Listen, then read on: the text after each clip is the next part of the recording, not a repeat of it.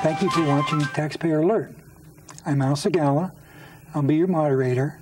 I'm also president of the Calaveras County Taxpayer Association, who's always interested in getting to the truth of what's going on in government. And we have a series of interviews with people in the know, key people in government, that tell us what's really going on so we can know what's going on and feel more comfortable with our government, or not. In any case, we have our assessor, Leslie Davis. Leslie, welcome. Hello, Al. How are you tonight? Just wonderful, and it's so cool in here, we don't want to go back outside.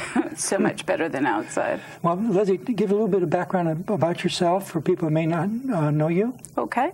I've been in the assessment world or the appraisal world for most of the last 3.5 decades. I came up to Calaveras County in 2000 and have been working at the Calaveras County Assessor's Office ever since. I've been acting as the assessor for more than 7.5 years now, and it occurred to me just a month ago in a department head meeting, I'm now the longest standing department head in the county. You're the person that knows what's going on. Well, I might know where some of the skeletons are hidden, but I don't know where everything is that's going on. I have to mention that over the years, you've been our guest several times in our Taxpayer Alert, and you've been bent over backwards to keep people informed. And this is really, really good. It's part of a sunshine process, which all governments should really be doing. Well, thank you for that, Al. I really think it's important that the public understand what we're doing and be told what we're doing, because government is not good in the dark. Yes, and it seems to be at its best when the sun is shining. Absolutely. So now you've had some unusual circumstances. You've had this fire that that really upset our county government quite a bit. Not only your department, but other departments as well. Mm-hmm. And then on top of that, you need to do readjustments on values of these properties that have been damaged. Absolutely. And then you have time frames that the state imposes on you to do this, and you have to follow that. And at the same time, you have to follow as best you can the needs of the public to have their reevaluation of their properties. Is that in a nutshell? That's a pretty good summary of what we're facing. It's been an incredibly challenging year this past year. We have, because of our staffing levels, we have been building a backlog of work so that every year when we used to be done, we still have work that we needed to get finished that wasn't finished. This year, we were just finishing up that backlog when the Butte fire erupted. Oh, no. And, of course, those who were affected immediately by the Butte fire really needed our immediate attention. Right. We couldn't possibly know how long that was going to take. We put all hands on deck starting in late September. We still have about 10% of those properties yet to adjust in terms of their assessed value, so we really haven't finished that. And the downstream effect is on everyone else.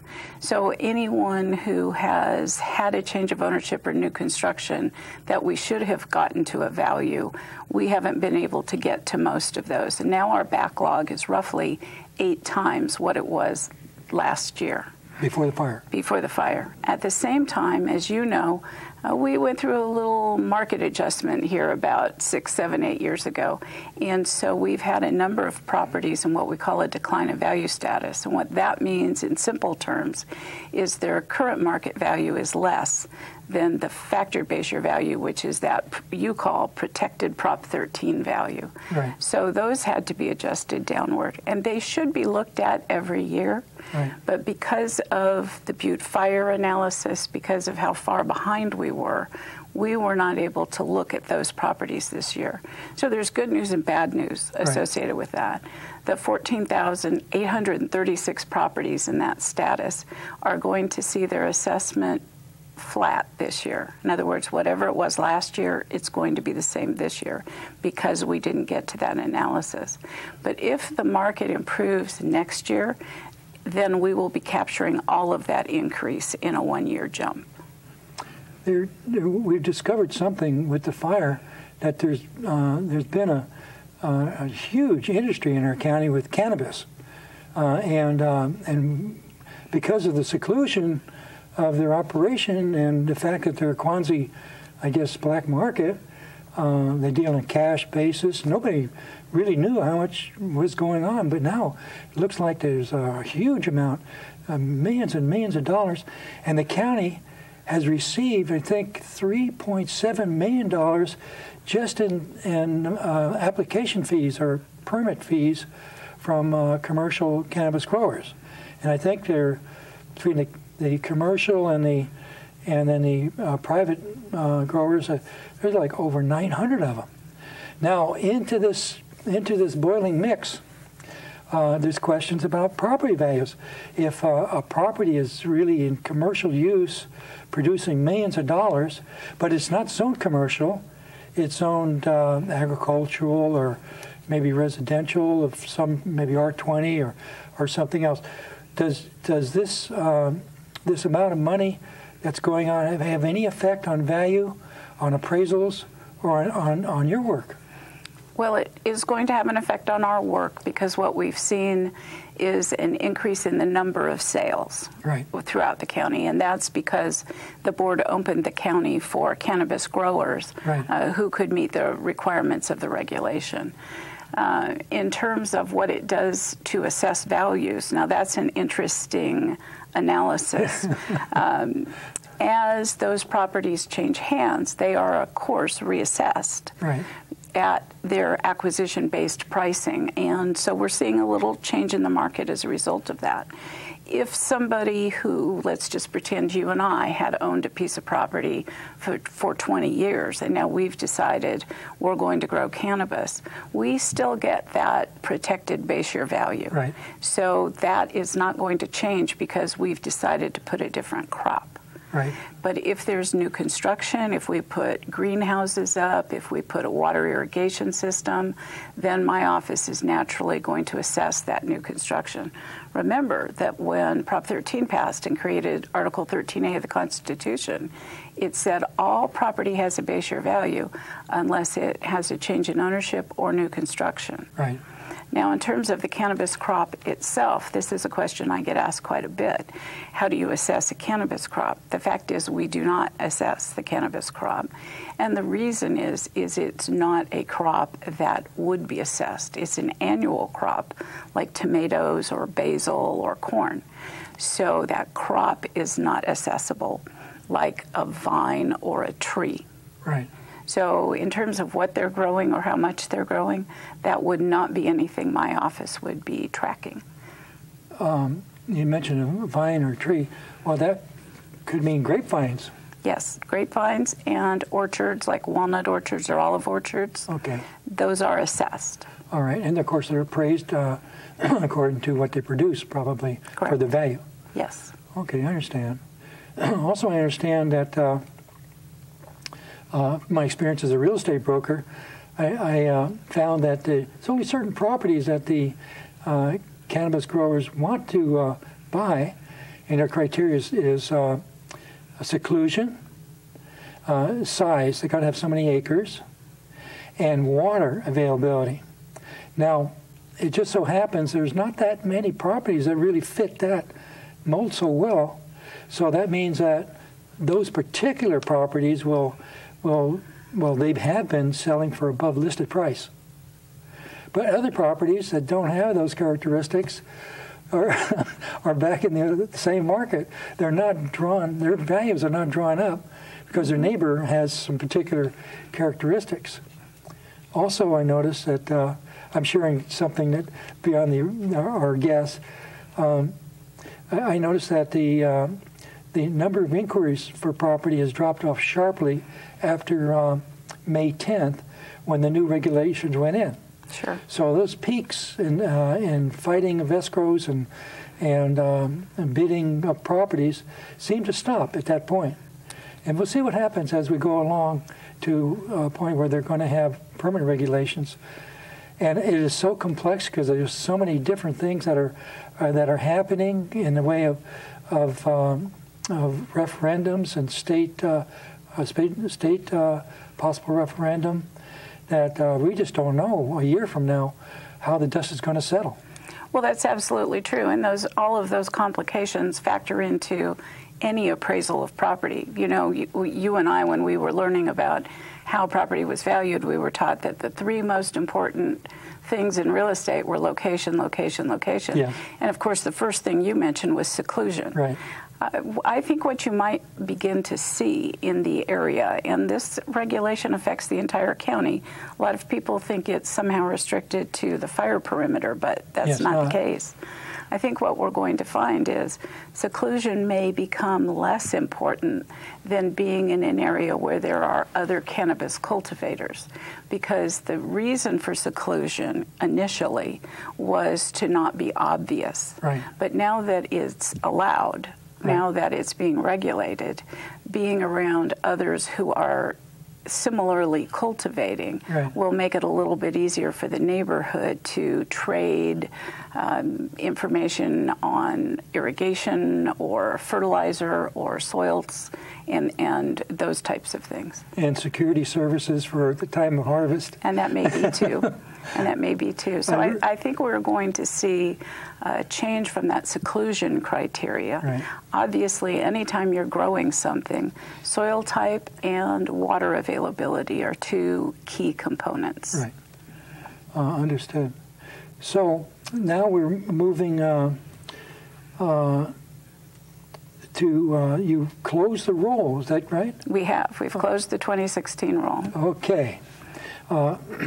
Now, you have a constant struggle in getting employees to, I understand that you have a shortfall in employees where you need actually more to be able to get caught up quicker. Absolutely, Al. And I like to go back to before the recession. Before the recession and the county's budget tightening and all the changes we had to make to the budget, my office had 20 or 21 full-time people. As of today, I have 13 budgeted positions. 4 of those are currently vacant for a number of reasons. And I think if you look at how this last year has played out and the stress that's been on my staff, it certainly becomes more explainable why we have so many vacancies right now. We are 50% down on our appraisers.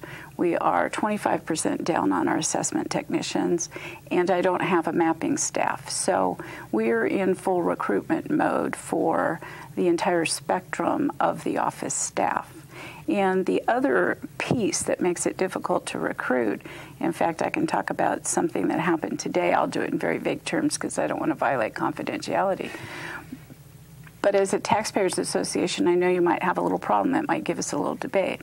The county's salary schedule is so low that it's very difficult to attract employees and keep them. Right. The last employee who I had who left, she left for a position with another organization. She got about a 60% salary increase by leaving Calaveras County employment and going there. That's awesome. It's awesome for her. It's impossible for us to compete with. And so, although I think I have absolutely the best possible staff, it is hard to attract people of that caliber when the salaries are so very low. So as part of my budget memo this year, I told the Board of Supervisors that they needed to begin to look at the salaries that Calaveras County is paying. The entry-level lowest position in my office is about $15.68 an hour. So when you hear the conversation about the minimum wage being raised to $15, you know, if you can make $15 an hour asking if you want fries with that, or $15 an hour in a very stressful position, I think you're going to go to the fast food restaurant. Also, practically all your people have to have special training, because it's not like a normal office. I don't mean normal office. I mean, it's not like a business office. You can't take somebody from another organization, put them in the assessor's office, because you have so many different rules, and that it takes a while to learn the rules. That's absolutely true, Alan. As you know, this year, I went to the board in January and asked them to opt in to the new state requirement that all of my staff be certified. Right. Until this past year, The only employees who needed to be certified were the appraisers. So they needed to be certified, they needed to pass a test saying they understood the basics. And then there's a requirement for continuing education. This past year, the California Assessors Association sponsored a bill that I wrote, so I'm very happy with it. Good for you. To require certification of the balance of the staff who works in change in ownership decisions and exemption decisions. And what's important is that those decisions have major effect on people's lives, and they have a major effect on the county assessment role. So it's important for those staff members to be knowledgeable, to have continuing education, and to rise to a level of competence that we have come to expect. But I think the public across the state should have that same expectation. Has there been a study made comparing the different similar counties to ours as to what the salaries are, so we could see how we are, whether we're below average or if we're above, or has that been done? Well, occasionally we do perform those studies. Usually it's when things get really bad, like the problems we're having now.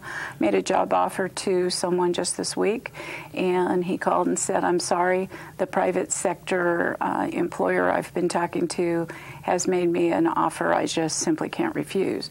So our competition isn't really with other counties, although there is competition with other counties. I know that assessment work. Absolutely, I know that Amador County Assessor's Office pays some of their beginning level staff members about $3 an hour more than we pay our beginning level staff members. But the key here is this: if we do a survey of surrounding counties and the surrounding counties do a survey of surrounding counties, we tend to keep each other down. The competition isn't necessarily with these surrounding counties.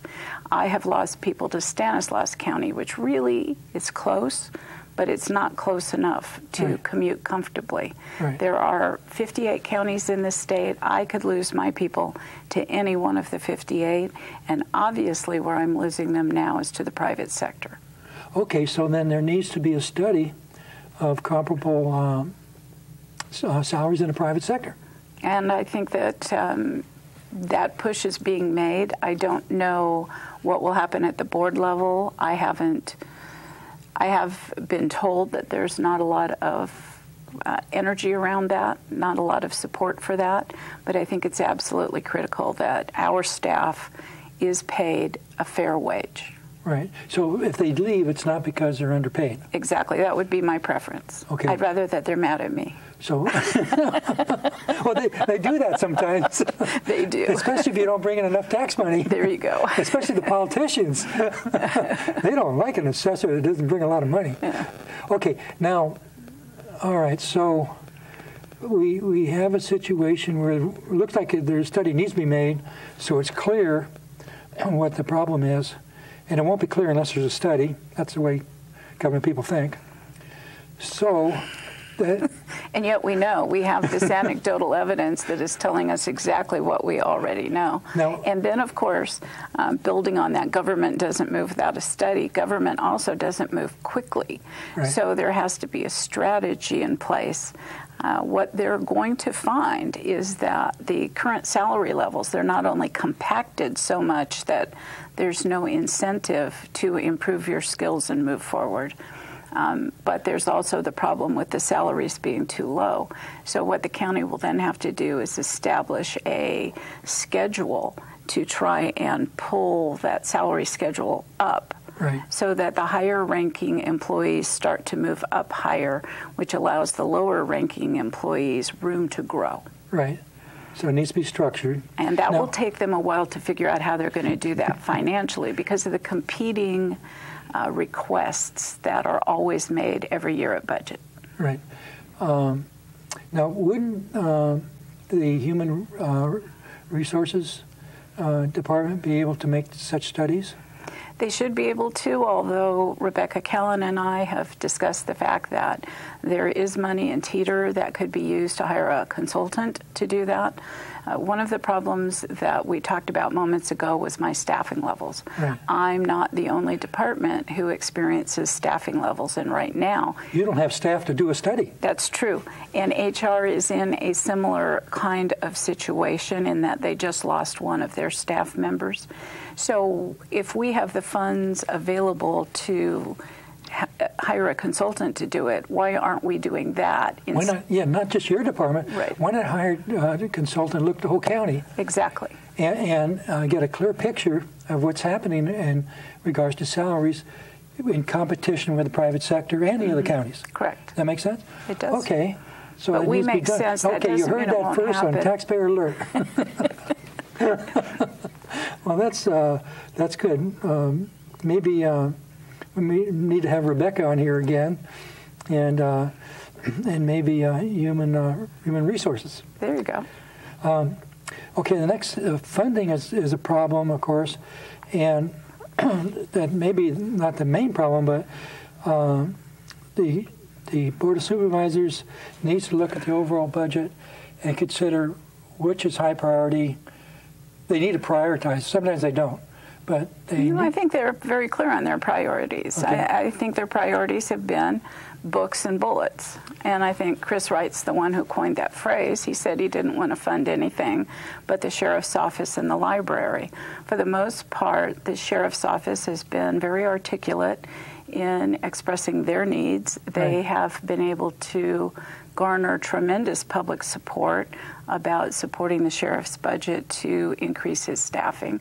You know, Al, I've been in this business a lot of years, and I know that people don't love to see the assessor walk in the room. They certainly don't love to see the assessor knock on their door. So there's not going to be a hue and cry to increase our department. But if our department isn't adequately funded, then the tax base that funds the sheriff's office and the tax base that funds the library begins to falter. And I think that's what we're seeing, is we're seeing several years of budget decisions that favors the departments who are spending the money and not favoring the department that's bringing it in. So it's short-sighted to hamper getting your money. I think it's bad business. All right, so